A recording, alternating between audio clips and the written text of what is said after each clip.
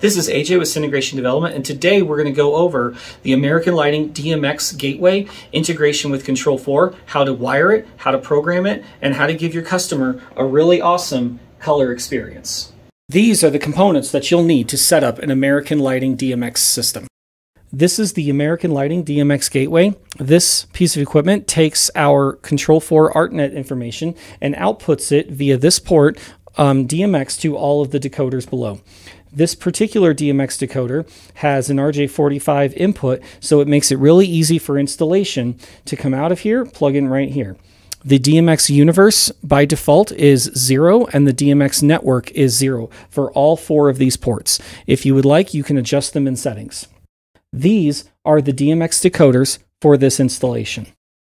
These are legacy 4-channel DMX decoders. This is the current 5-channel DMX decoder from American Lighting. All the decoders are daisy-chained together via a DMX loop. The black DMX decoders have an RJ45 that makes it very easy for connecting. The legacy units use Phoenix terminals. This 5-channel DMX decoder, along with these other 4 DMX decoders, are all connected to this single power supply. Please check your documentation for correct specs and proper power supply sizing. Each DMX decoder needs to have an address. The address is the starting point of the DMX channeling. So in this case, this particular DMX decoder starts at address 21 and goes up from there. Since this is a 5-channel decoder, that would mean that red is 21, green is 22, blue is 23, white is 24, and white 2 is 25. Now we're going to go over how to integrate DMX lighting with Control4. Okay, let's set up the driver. Now, if the driver is already properly connected to the network, you should be able to see it under the Discovered tab, and it should be listed right here under American Lighting. Simply double click and it adds it to the project. The next thing you're going to do is you're going to select the highest DMX channel that you're using. In that test system that we were just using, the highest channel was 26, so let's set it to 26. Out of the box, the DMX network is 0 and the DMX universe is 0. You can change these if you need to for your custom installations. Once that's done, you're going to go to search and you're going to add your light strips that you want to control in your project. And in this demonstration, we're only going to connect one tape light.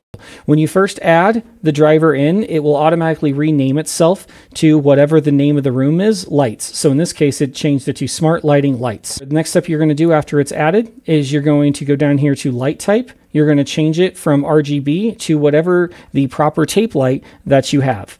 So in this case, we are going to be connecting it to an RGB TW light.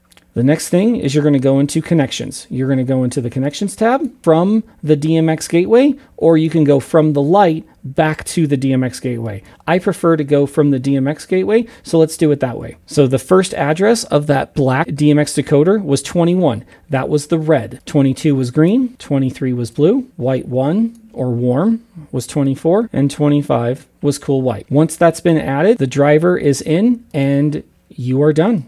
So now we're going to show the driver in a real-world application. In this case, we have LED tape light underneath this cabinet, and we have toe kick lighting underneath here. This is RGBW tape light, and as you can see, I can turn it down. I can turn it up from the Control4. I can change. This will be the toe kick, so we can make the toe kick red, or we can make the toe kick blue, and we can make the under cabinet.